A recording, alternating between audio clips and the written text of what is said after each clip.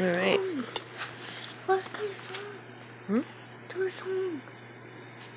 No.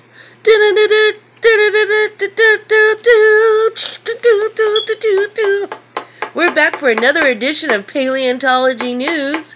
We're here with Dr. Galvin, the famous paleontologist, and she is digging up some bones that were found out in East Africa.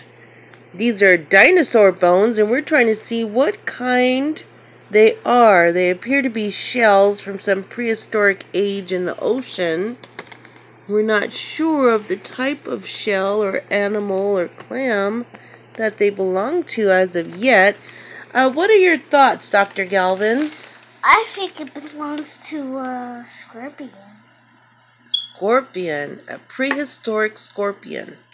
That would be very interesting.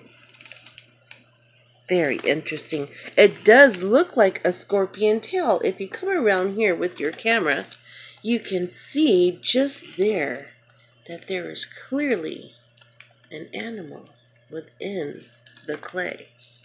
I looked this up better, so I'm not going to do that one yet. And perhaps they were coming to eat on this clam right here and got stuck in the mud, or an immediate flood, as history likes to say. Even though you would think everything would be washed away, but whatever. Okay, so we see she has the tools of the trade and she's got the knowledge and skill. Let's see what else we can discover. We'll be back for more with Dr. Galvin, famous paleontologist. Dr. Galvin, would you like to say anything to your adoring fans? Say, I'll see you when my discoveries.